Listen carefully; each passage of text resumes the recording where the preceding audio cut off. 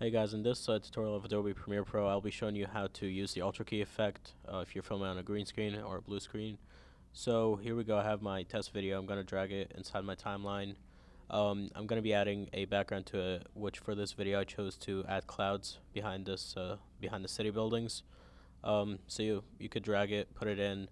You could say your in and outs. If you have a video that's too short as background, you could hit R on your keyboard to extend it, to extend the length of it. This will make it slower, or if you want to make it shorter, then it's going to make it faster.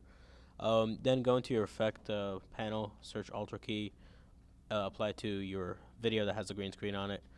Then go into effect controls on the top left, see the Ultra Key section, choose the eyedropper tool, and select the green on the video.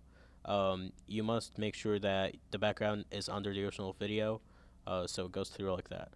Now for foreground, if you want to put anything in front of you, I chose to put birds in front of the screen. So you could say your in and outs, then drag the video itself all the way at the top, because that means that it's going to be on top of all the other layers. There you go, just add the Ultra Key effect to it again. Go up inside your effect controls.